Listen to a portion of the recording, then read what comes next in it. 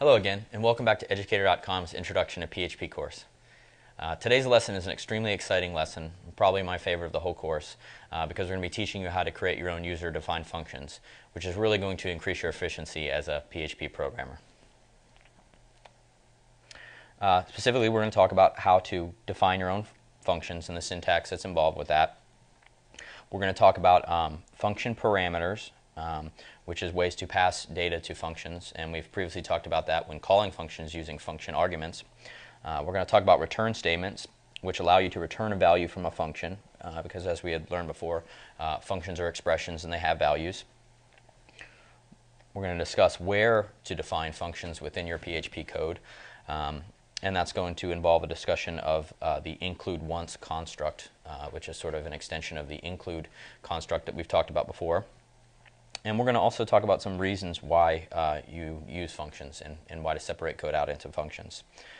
Then we're going to talk about or make an update to our web application version 10.0, where we're going to basically extract some of the code from it and put it into functions, so we can actually see our user-defined functions working firsthand in our web application.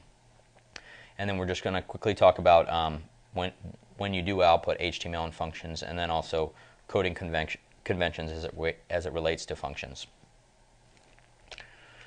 So defining a function basically requires four parts. It requires the function keyword, and this is an example of a function declaration. You provide a function identifier or a name of the function. Then in parentheses you provide what's known as a parameter list. We're going to talk more about that in a minute. And then you have, just as like a control structure, you have a statement group enclosed in parentheses, and that contains all of the code that gets executed when a function is called. And the function, this section of a function is known as the function body. The code contained in the function is known as the function body, and it can contain any PHP code that we've gone over so far and is allowed anywhere else in PHP script. One thing to just mention is that function identifiers or function names follow the same naming rules as we have for variables and constant identifiers. So let's just take a look at some examples of some basic functions and see how they work. Here we just have a sample script called functionexamples.php, and right here I have this function is an example of the most simple function. It's a function that when it gets called, it does nothing. It has no statements in it, which is a perfectly legal function. Now, as we know, when we call a function, it stops execution of the current script, executes the code in the function, and then returns a value to the script where it was called from, and then the script continues to execute. So here in this case, we've defined this function, and then I'm going to go ahead and just call it. And the way we do that is just as we've been calling built-in PHP functions. We have the function name with the parentheses and a semicolon. Now this function does nothing, but it shouldn't cause any problems or any errors, and when we load the page, basically nothing should happen, but this is just to demonstrate that a function can contain anything, including the lack of any code. So if we load functionexamples.php, nothing happens. The other thing we can do is we can create a function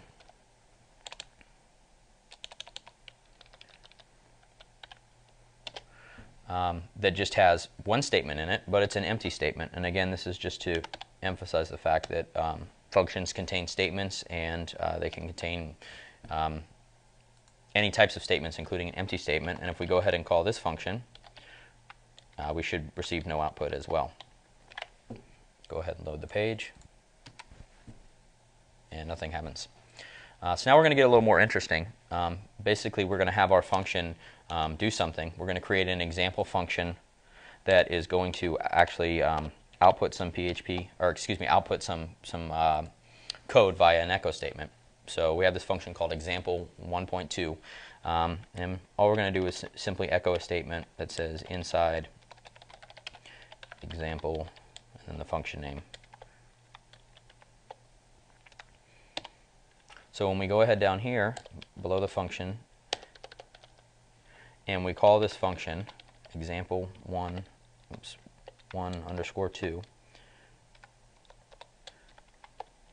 what's going to happen is when we reach this statement right here, It's going to call the example 1.2 function.